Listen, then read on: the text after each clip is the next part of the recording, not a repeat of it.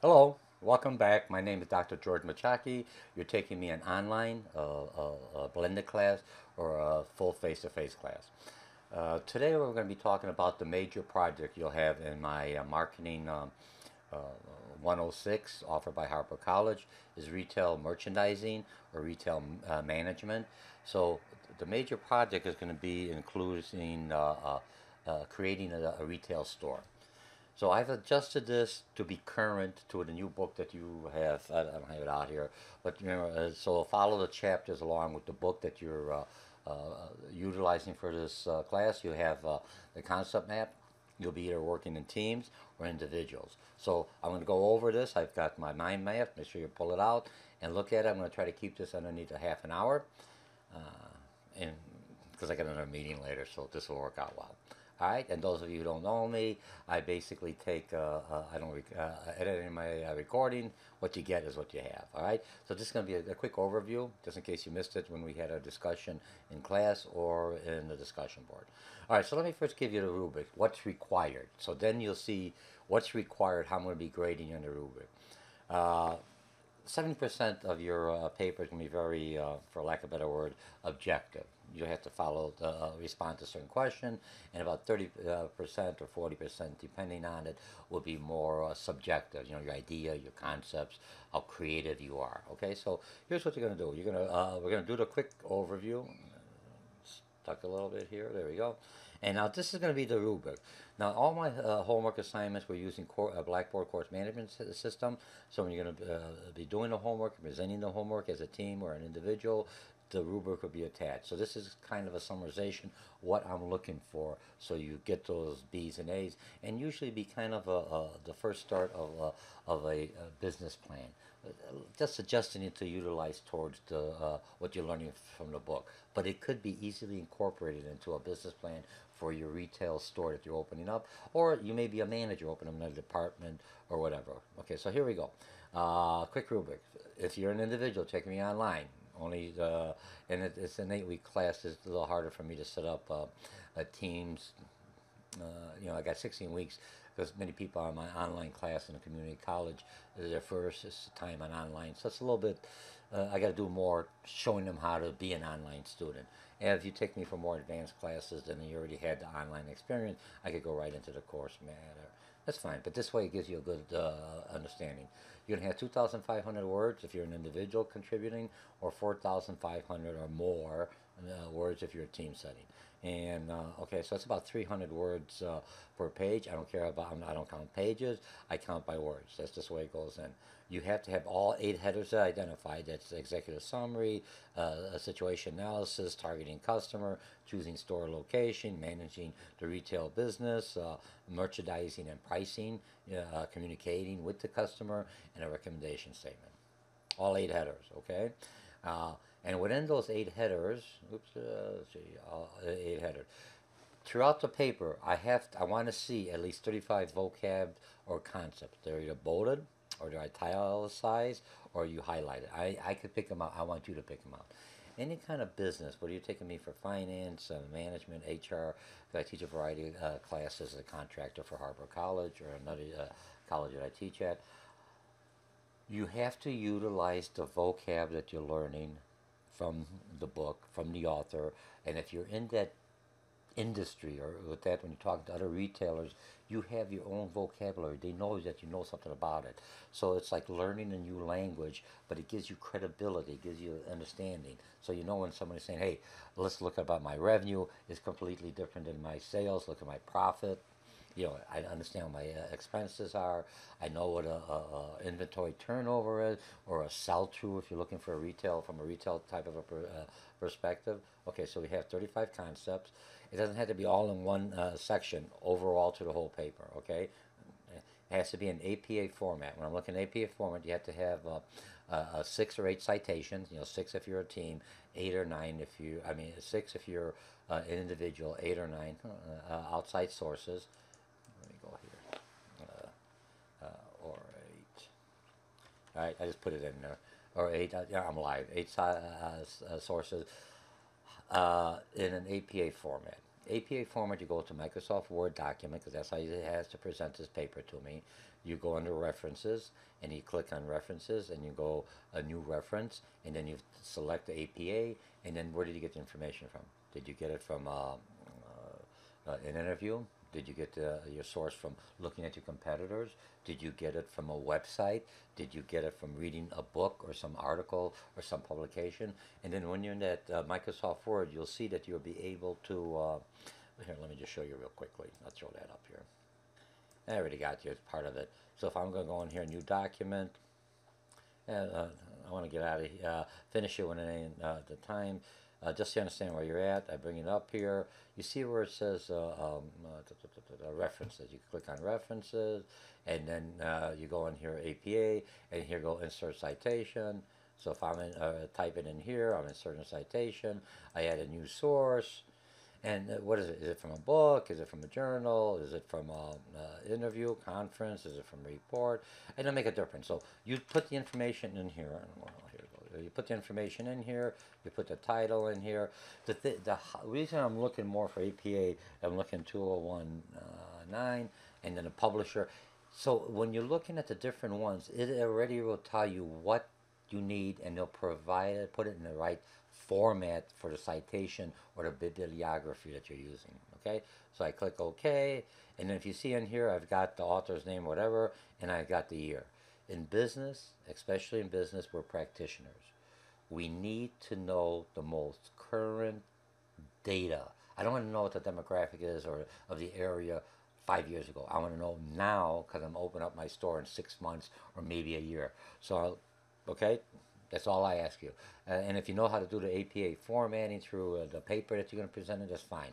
At this level, I'm giving you a little APA, but not too much. And that's American Psychological Association. Okay, so you have that written at a college level, must be a Microsoft Word document, one paper, and you'll be also doing a PowerPoint with this. Now your PowerPoint, when I get into it, I'll do another recording on a PowerPoint, but you don't cut and copy out of your Word document, put it in PowerPoint, just certain bullets or highlights, and 6 to a page, and then you respond and you read. You could you talk from the heart, or you could have some notes. I don't want to see all that writing.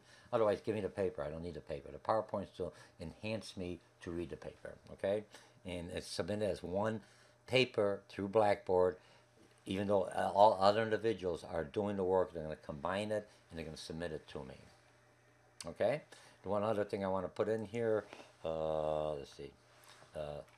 Each section has to identify who created that the information, that section.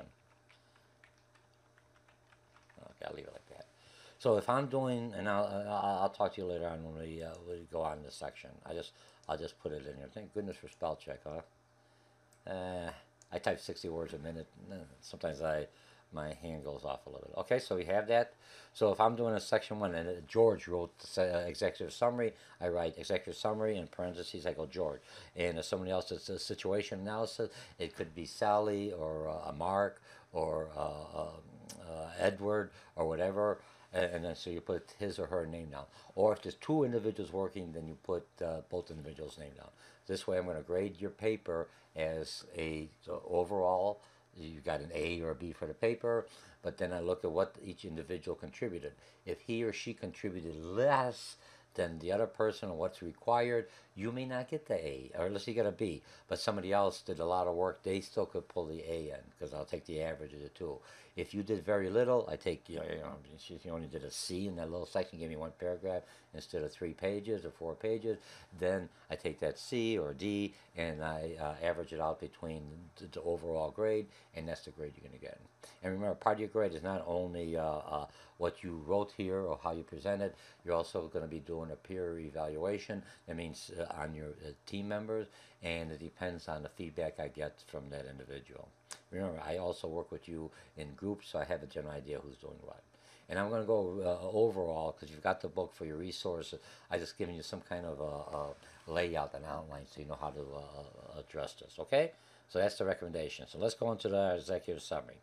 Now the executive summary, part one, so and you have to have each header identified. 1, 2, 3, 4. So at this point, I would do, if you're working a team or individual, I would write marketing 106. I'm opening up a hot dog stand or a hot dog store or a shoe store or a retail store or a ladies' garment store or whatever. I don't really care. So, but have that, have your name of the store and the thing, and open up a file, and right away just put in 7 headers: 1, 2, 3, 4, 5, 6, 7. And as you're doing some of the work within the class, or you're getting some of your resources, you find it, you type it out in a Word document, and you cut and paste it, and you put it into that file. Now it's in the file. You just throw it in here. I got something here. I throw something here. So when you're at the end, ready to write the paper and do your presentation, you have all the pieces. All you have to do is now, okay, I got to massage it and make it flow and bring it at a college level, and I'll be fine. Put the terms and concepts and everything else in. So it's a living document going forward. Okay, so executive summary. What am I looking for? Now I'm looking. Executive summary is like an abstract when you're reading a book. It tells me a little bit about the business. What are the things? So if I'm doing a kind of evaluation and I'm being hired just to evaluate, maybe, for lack of a better word, your customer base, I may not look at the rest of them because it doesn't pertain to what I'm being paid for to evaluate. I'm just going to go right into this. But I need to know what your store is. What's the brand of your store? What's your product line? What's your product mix? What's the atmosphere? Who are you trying to target? Now, when I have that information, then I can look at the other stuff, the other headers, and I'll be able to evaluate it properly. Okay?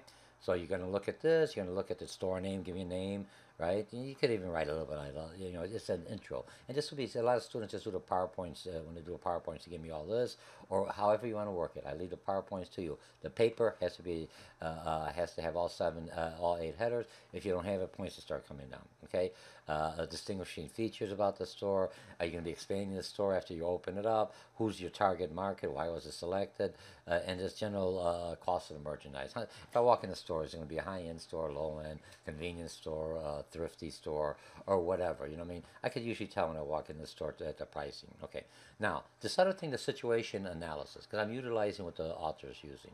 So I'm trying not to confuse you. But it's also could be called marketing research or marketing analysis. So what you're doing before I open up the store, I want to find out, what do I want to find out? Let me see. I want to find out, let me just close these up. I didn't have them. I want to find out, okay, so I'm on part 2. I want to find out the characteristics of the store's ownership. So what I'm looking at, I'm an independent store, and most of you that are in my class, you're a small store. Remember, you may be in this chain further on. If that, talk to me when we come up with your ideas. But I'm an independent, I'm a franchise, I'm a lease, I'm a vertical marketing. We'll talk about that in class, or a co-op, okay? The next one I'm looking at is, they talked about the wheel of retailing. That's in the book. I'm not going to put it on there. Look in the book. If you don't have the book, you're at a disadvantage. You're not going to get that A out of class. Part of the book, remember, with the author, the book was like $60. It's an ebook. You could buy the hard copy. You have all the information there. I'm trying to, what you're reading, we discuss in the class or in the discussion board, and now I want you to apply it. So you're not just a parrot just repeating the definition and concept. I want you to apply what you learn. So you come back with a kind of a tangible item. That's why this project is important. So in the wheel of retailing, you look at where are we at now. Are you having scramble merchandise, a lot of different things, or are you just going to have one product line or one type of merchandising? And a retail life cycle. Again, you look at where you fall in. Most of you will be more at the introduction. It depends. Okay, now then you're going to talk about the web store. Is it a non-retailing store, direct marketing, vending machine? Now, you could be a brick and mortar, all brick and mortar. I'm talking about brick and mortar. You have to have an e-presence, a website. People just expect that. They check on the thing. That's a way of connecting with customers. That's a way of getting data from customers. And that's a way how you could communicate with customers later on. So you're going to have a website. And in this paper, you're not creating a website here. If you take me strictly for marketing, then you will create an actual website. There's a program that the author will give you that doesn't cost you much, but you don't have to know how to code. It's like you just plug in stuff, and you know what your home page is going to look like. You know how you're going to pay, how customers are going to communicate, and everything else. For here, I just want you to do Tell me how my website's going to have. What are the main contains to have on it? Now, if you notice, there's a lot of stuff in here. You can't be all of them, so you have the selection. But you have to hit something on each one of these and give me at least 3 pages, right? 300 words, and I figure 8, 24, it's about 3 pages, right? 8 section, 300 words each, or 3 pages each will give me a little bit more, or 4 pages each will give me my 4,800 words. You could write more. Remember, in business, I give you more added value. All right, so we have that. Now, the next thing I'm going to talk, right, that's one section. So now somebody else is going to be doing part 3, which is basically targeting a customer. Now, targeting a customer will fall into the marketing, kind of a marketing, advertising. I have to know who my customers are, because all that depends how I have my product mix, how I communicate with them, where I communicate them, and later on we go with advertising and promotion of different media. So I need that. Who are your customers? Get a profile on them. Are the younger people, the generation? I want all customers. Yeah, I want everybody too, but you can't get everybody. So you're going to start off with your small store. You're going to be stuck, or wherever you decided from your research analysis, where you're going to open up. Your location will be geographic. Here's who I have. I want to target all Polish people. The area I have is predominantly Hispanic, but I'm opening my store there. Okay, so I adjust that. So I adjust to how I target. I have to understand my customers, okay? What is his or her needs? Can he afford my product even? If I'm selling Mercedes-Benz, I'm not going in an area where the highest income I found for was maybe 40,000. They won't be able to afford the Mercedes-Benz. You got to be up in that little higher range, the upper 10% of the population. Not really, but I'm just saying, you're not at the low end, you're at the middle or higher, because they have different Mercedes-Benz for different levels. They got entry level, not as big, but they figure as you progress or your business expands, you're going to want that bigger car. Okay? All right, so let's see what we have. We have that. Okay, so we're going to, so you got your customer. Okay, so now you're going to go on here. So you're identifying your customer, what is his or her need. Clients can afford the product. That's chapter 7. And remember, I'm just giving you a quick overview of the chapter. There's more information. If you have to cover something, say, let me look at the book. That's what the book is there. This is just an outline, a rough outline to get you started. You add what you want. You add what you think you need for your business. Just give me that business proposal that you understand. Or if you open up the business, you want to know as much as you can so you're successful. Okay?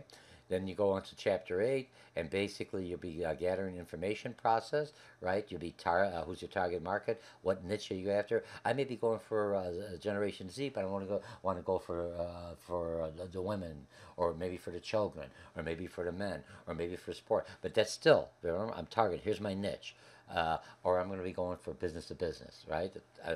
And some of you in this class here, it depends on the class I'm taking. I think majority of my students, or a good 80%, retail merchandiser. You're going to be a buyer or a seller. So, well, I'm going to be a buyer or a seller. You have to know how that operation is when I'm trying to sell my products to them, or I may be working for a chain or something, or for a small business, and I'm buying product. So I have to understand, what are the limitations, what are the advantages. The book does a nice job on that. Okay, so research a market and kind of impact, and you're also looking at who your competitors are, because when you go later on in your pricing, well, what kind of goods are they servicing.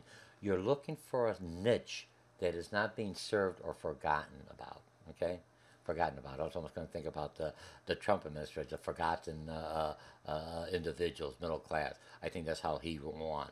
So let's see if the Democrats come around and and look at the same thing. Let's get the forgotten individual. Look, from market perspective, I try to get as much money from my bank. The large corporations do that. Go to your Republican, Democrat, it's a similar thing, because they're marketing, they're looking at their niche, you understand their profile, what the constituents want. Now what I want to do, I want to look at this and I want to see, who are my competitors? What are they doing? How am I going to target to them? Do you see what I'm talking about? So I have to understand the market that they're working in. All right, so let's go. Kind of lost my thought there. Okay, so who my competitors are, and later on, one of the chapters, what share. If there's a lot of competitors and a lot of people already saturated, do I have a chance? Yes, you do. What aren't they selling? What do you think? But if they're not selling it, maybe customers don't want it. But that's okay. but I will find that little niche that people will come to me. If they come to me, they may buy other stuff.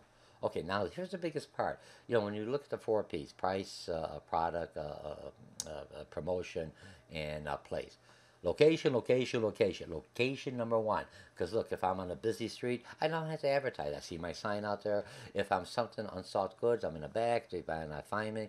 If I'm a small store and around the corner, I have to be someplace where I have a traffic flow, or it's easy for customers to come in, depending what I'm selling, depending where. If I'm selling something unique, people find me. If you get good service, people come to me. But I have to be in the right location. Okay, so I'm looking, choosing the location. Let me close this off. So we're looking at trade area analysis. What the author did had the trade. So you have different things, and you're looking at if I come in there, what part of that market will I be able to capture? What part of the market is not being taken care of by other stores? Or if there's other stores, that's fine. Competition is good. What will I offer that they don't offer? Maybe better value, maybe better customer service. All that ties in. Remember, read the book. Really good, well written. And then I'm looking, what's the growth potential? Remember, what I'm trying to do when I open the store, I don't want to go under within the first year. I want to at least stay for 3 or 4 years, knowing that every year as the environment changes, the taxes changes, the good changes, customers' likes changes, customers' technology brings in different things. You have to be adjustable. We had the thing in the class where we talked about how many companies are already failing, and the big one. Target's having some problems, Lowe's is having some problems, Macy's, big companies, what do you mean, closing stores, coming up with different formats, changing their model. That's harder for them because they got so much money invested. Okay, sure, they got more people telling them what to do, but it's like a big ship turning around. You're in a little kayak or on a canoe. I could whirl around that ship because you're a small business, you're a retail store. I could be very flexible. I could change my mold very quickly because it's a smaller containment, for lack of words. Okay? And then the last one we have is slight location. Look at your strength and weakness. Remember, strength and weakness is within that location, opportunity or threats. Opportunity. Okay, I'm the only store in here, and all of a sudden now they build a mall next to me, or they build what they call a leisure center. There's not a mall. It's like a mall, but it's all open now because people like to drive and go in. People don't like walking to those stores. They're very specific. Time is of importance. Okay, and then what other competitors in the area? Now we're going to talk about, let me just move this over because I usually got my picture right in here. Okay, now we're going to talk about, oh, geez, we got a lot of stuff here. Chapter 11, let me close these all up. It works a little bit, okay? Okay, so now I'm just going to go, oops, I closed these off. Let me go in here. Yeah, I'm going pretty quick here. We're doing fine, class. Okay, let's look at chapter 11. We talked about the organization. How's it structured? What's my chain of command? Who's in authority? And then the part of that is also on HR, human relations. How I'm going to recruit individuals. I'm a small business, I may not be able to pay them as much, but I give them more flexibility. Or it's easier, it's not as stressful as working for a larger chain. Or as I grow, they may become managers for me. But how do I bring these people in there? How do I keep them? A lot of retail stores, there's like a 70% turnaround. And it costs me for an $8 employee, I think like 3,300, give or take, I think what the author was talking about. I'm just paraphrasing, could be up and down a little bit. To recruit a new employee, it means I got to put an ad in the paper. I got to basically interview that person. I got to set them up. I got to train them. I got to tell them what the rule. I got to tell them what the policy. And it's the costing. So if I could keep that individual for a longer time, it's perfect. And remember, college students are good. They need that flexibility. I, as a business owner, need an employee who's sharp, who knows how to research, who could use the social media, but is also very flexible. That's how I'm trying to be flexible with them, okay? And you're going to have to do one job description, one specification. A job description, job analysis is job description is what I want them to do, and one specification. For this project, just give me the main one. If I'm opening up a bakery shop, who's my main person I need? I'm going to have a baker. If I'm opening up a store, a salespeople, yes, I need in there. Or do I? You may think, hey, I need a buyer and a seller. You may be playing both roles. That's fine. You're going in there, but you tell me. It's your business. So I'm going to let you know on that. Are you a tall organization, flat? Most small businesses, if you're independent, you're very flat. You come in there, you talk, I am the accountant, I am the HR representative, I'm the owner of the business, I am it. After my business grows and I have 24/7, I got different shifts, different locations, then I start breaking it up. I have someone that takes care of my HR and marketing. I could tie different functionalities together. Remember, just a quick overview for your store. You got to think of this, okay? And how you're going to motivate employees and how you're going to compensate them. Then you got operations. Now in the operation, we did an income statement. You get a balance statement, everything else. I just made you do one income statement. How much money? Income statement is like your W-2 form. How much money does it cost me? What's my profit margin? My profit loss? Am I making money or am I losing money? One month I may lose. Next month I make up. Hopefully over a year I'm either breaking even or making money. The first year, if you break even, that's good. But if you're under, that's good. Make sure you have some additional capital. That's money available to your line of credit, so you could basically write it through until people know your business, they know your operation, and they'll come back to you. You know what I mean? So the first year is harder. The second year, you already have historical data, and you know where you have to adjust, where you don't have to adjust, so you have a good idea who your customers or your clientele are. Remember, starting a brand new business, a new store, that's the gamble on that, okay? So site operation, brick and mortar, capital expenditure, you're going to need to put money away for expansions or renovations. And the key ratios is in the book. They talked about leverage, profitability, current ratio. I'm not going too much into that. I just want you to know those ratios are basically like triggered signposts. This is summation what's going on, so you know which areas I got to focus in on. Okay, and then talk about the advantages and disadvantages, and are you close to the company, in that circle proximity, or you're outside because you want to expand more because that's not competition, but you know that area is going to be growing outside that bubble that the author talked, that circle where all my competitors or customers are at, because customers don't like to travel more than 5 miles. 5 miles is a long time. It's a long distance for some people. In the city, in the suburbs, 5 miles is nothing. It's close. Okay, and then you're going to look at chapters. Remember, these are all chapters, so I'm just overviewing, and you're going to pick up some of the stuff that you think is important for you to convince me. So operations, distribution, are you brick and mortar, online? What's your operation blueprint? I'm open for 9 to 5. I've got this. What's your storefront going to look like? Is it going to plain storefront? That's the window dressing you're going to put in there. Size of the store. How big do I need? Is it a little boutique? And I do all my tailoring or seamstress or whatever in a location. I don't need a big storefront because my merchandising, my depth and my width is very short, small. I only carry a few products. I'm not a scrambled one. Very focused on I'm just selling shirts. I'm just selling ties. I'm selling bow ties or whatever. Personal utilization. How do you utilize the people that you have working for you? Remember, a lot of times you have brand new people that don't know, so you're doing all that. But then as they get to training, you move him or her up, make him do a little more of the intriguing work, a little more of the creative thinking, the critical thinking skills, and bring the new employees up as your business is growing to do the stocking, to clean the floors, maybe to wait on customers, or just do the register. In the energy management, you're always trying to keep the cost down. Environmental is good. You got to be environmental. What kind of security cameras you have? You should have some cameras because you're looking at theft. You're a small business. You don't want to lose stuff. You want them to pay for it. Okay, you have to have insurance. These are all things you have to think of a business. Not only workman's comp, what happens if someone breaks into the store, what if the store goes on fire, or if someone slips in the store. It's called risk management. You're taking further classes. Are you going to give any credit? Small businesses basically just going to use a MasterCard, Visa. Discover cards, okay, but the American Express and the Discover, they want a little bit more per transaction. I may do it as if my customers, that's all they use, fine. But usually I just stuck with MasterCard or Visa. And then the space and equipment. Do I lease? Do I rent it? And do I have room for future expansion? Or do I buy the store? And I just got to rent, okay? Now these sites here are just other sites for you, give you some general information. The author has a whole bunch of links and sites. Excellent, you paid for the book. You got the book. Use those sites to learn. Don't look at this like, oh, it's just another class, I'm going to get over it. You're going to graduate. You're going to go out there and your employer goes, hey, do a marketing plan.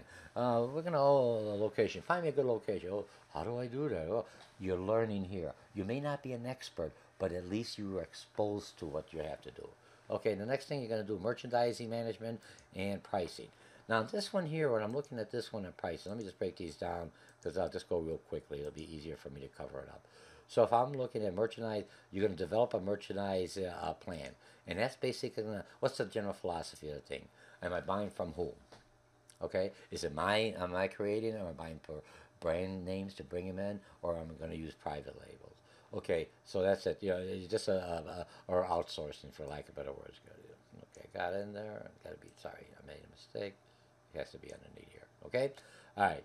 Now, oops, made a mistake again. There we go. Okay, now when I'm looking at that, for lack of better words, stuck here.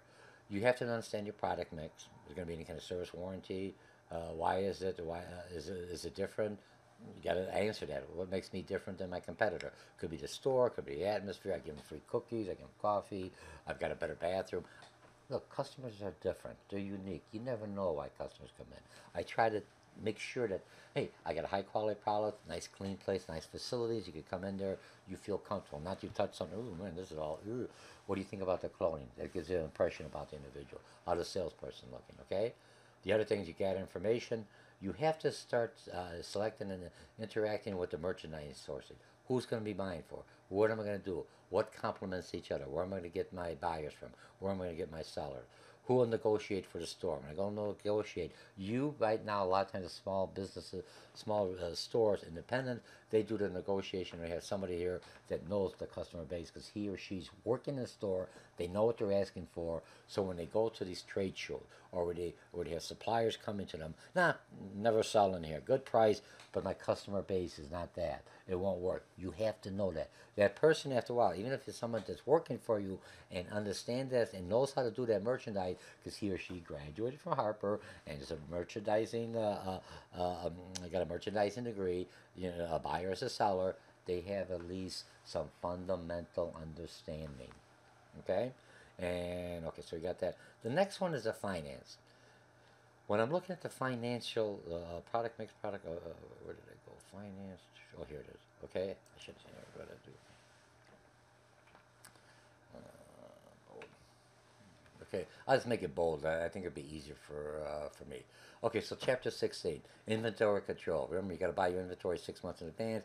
I don't want too much. I don't want too little. I may have some kind of agreement with my supplier that I have just in time, or I could order them, or he or she's into with technology. They know when a certain product is low, and they'll ship it to me every month, every twice a week. However, I want it, I set up with him or her. And financing need. You're basically going to look at how much money do I need to make it happen, right? What's my monthly expenses? How long before I start making a profit? And that's the income statement we worked in there. You have to know where my expenses are. If I can't raise my price, if my prices are higher than my competitor, customers don't mind paying a higher price. They want to see what the value is. If I give them value and I can convince them through marketing, through campaign, this is a good price, good value, they will basically pay the higher price. But right now, I have to know what are my expenses. Am I paying too much for this storefront, or am I paying too little? Should I buy the storefront? You're looking at all that. Should I cut down on my electricity or my gas or whatever? Or am I using UPS or FedEx, or maybe I should use Amazon? Yeah, they deliver. They got Prime. Because you can still put your stuff, even a small store with Amazon. They charge you anything, but it opens up your market. And sometimes when you send them, say, hey, yes, you use Amazon, but if you're in the Chicagoland area, come visit us and use this thing for 20% discount or whatever. Okay? And then, okay, so the next one we're going to do is chapter 17. And this one here is pricing decision. What is your price? What's the acceptable price? Depending on your demographic, depending on your customers, your client. If you're doing college students, depending on the area. Community college students may not have, just some of them got a lot of money, trust me. The majority don't. They're going to school, they're working through a job, they're trying to pay for their school, for the books, and for the tuition. So their disposable income is down. So you have to price it to that. If you're going for someone that's already more affluent, has money, in like a Barrington area or a Lake Forest area, I can raise my prices because they look at, price equates equality and good in the customer's mind. Business to business, price takes the second thing. And for most consumers, price is the first indicator to look at, and then they see what they get for the price. Will they buy? Price they're willing to pay, and what's my competitor's price? So I kind of find that. Okay, if my competitor price and he or she has good service, and mine is higher, and I don't give them anything different, then I got to cut out my expenses. I got to find cheaper labor for it. I got to maybe get different expenses. I got to change something, maybe find another location. I'm paying all this, and I don't get the walk through traffic because where I'm at is nice area, but there's not enough flow through traffic or what they call I want to say independent stores that are out there. There's nothing to bring them in. There's no anchor store coming into that area. Okay, so now let's go. Now we're going to go on part 7. And part 7, oh, geez, let me go back in here, close these off real quickly. There's a lot of stuff in here. Okay, part 7, I've got 2 chapters, chapter 18 and chapter 19. Okay, now if I look at chapter 18, I open this up, what do I have? The image of your store. Is it trending? Is it more for the man? Is it masculine? Is it a sports store? What is the image? You're presenting an image. Just like when you dress, you're presenting an image that people see you. They walk by that store and you got an image. Hey, I'm going to come in here. If I see all glass and I've got kids, nothing against, oh, geez, I have to pay if they touch everything. All right? The atmosphere, the store exterior. If inside you got a lot of good stuff, merchandise, but your store looks, the brick is crumbling, the paint looks junky. It's only a paint job. Come on, buy a can of paint, do it yourself. Make it look presentable, because they're gonna look the outside and they're gonna go inside and go, oh gee, inside could be spotless. The outside, I'll never walk into this store because I don't know what a dump. Okay. And any non-store retailers around, and you're always going to have the web address. You're going to create one, www.gam hot dog, and then when you create the site later on, you're going to give me what the first home page is. I check in. You don't have to create one. You're just doing a hypothetical one. But I go on online and I'll take that www that you put in there, and if there's a store or something that's there to that site that you created, I take points off. Part of opening up a store and coming up with a site and a name for your store, you have to lock in that domain, lock in that website, because then everything's going to be built on it. You don't want to have one and have some copyright or some kind of legal action on you, all right? And provide a homepage PowerPoint. The last chapter is promotional. Again, with promotional, what I'm looking at this, let me just close these out. And these are the ones you're going to look at. And just, remember, the book does an excellent job. The author does an excellent job breaking this down. So the last chapter, how are you going to reach your customers? The 4 P's, price, page, that's all going to be part of what you're going to look at your promotional or part of your integrated marketing. Remember, advertising is the paid communication to the public. Okay, what media am I going to use? I'm going to use the radio. I'm going to use social media, newspapers, radio, billboard. Sometimes I'm going to use billboard. You have to specify on the corner of on Algonquin and Roselle Road. What? That's where I'm going to put my billboard. Why? Because there's a lot of traffic. There's always traffic jams. People look at it, or there's a train station, or the newspaper. I'm going to use the Daily Herald, okay? Or if remember, who's my customer? If they're Generation Y and Generation Z. That's anyone born Generation Z 2000 and up. They're about 18, 19, majority of some of my students in my class. They don't look at the papers. They barely read it. They're on the text messages. They're always looking at that. So I have to use the social media. I have to give them an app. I have to create something to connect that customer. If you're going after me, a baby boomer, well, I still read the paper. Your media is going to be a little different. Okay, cable TV's dying, so they're going internet. So do I do a Netflix or Yahoo, and Hola? I forget. So I got about 5 of them. My son lives with me with his, so he basically has all these free internet things. And cable's going to be expensive. Okay, now or direct mail by zip code. What could I afford? Don't say I'm going to go TV Primeline. You only open up, you got one store, man. You ain't got no money. Okay? Try to get... But then you could go on cable TV or a satellite, because they'll say, where you live at? I live in this area, in Palatine area, or Arlington Heights, or Schaumburg, or Wheeling. You know what I mean? So then they'll say, here's the zip code. We could just target those individuals in that area to spread your message, because they know where you're at. They can control that, okay? And the next one is promotion. Promotion, basically, how do I get them in the store? I got the ad, I got the public relations, everybody loves me. Now they walk in the store. How will we get them to come visit my store? Sometimes if there's occasion to come by, but if what, buy one get one free, pay less is going on there, but that's their store, or you get 25% for the first time customer. Something that gets them in. You see an ad, something that gets them. A lot of it is students, and I know myself, a college student, when they're buying something, they're shopping online, they're also looking coupon for that main brand or that chain of store. Do they have a coupon? Do they have something? And that's how you have to be able to get them. Once you get the customer in and you get that mailing address, you get that information, now you could bombard them. But remember, not too often, because then they're going to be upset. They're going to spam you. They're going to say, oh man, this guy's always spamming, give me all this junk. So you have to just give it into them and let them ask them. Don't overdo it, because then they become numb to it. All right. Public relations is when I'm opening a new store, or I'm giving to the charity, or I give $500 to the high school because it's their what do you call it?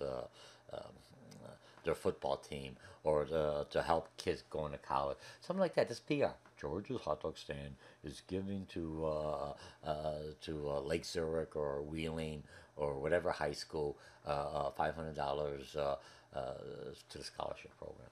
PR. I don't control the message, but the message makes me look good. George Mochocki is now environmental. All his clothes is environmental.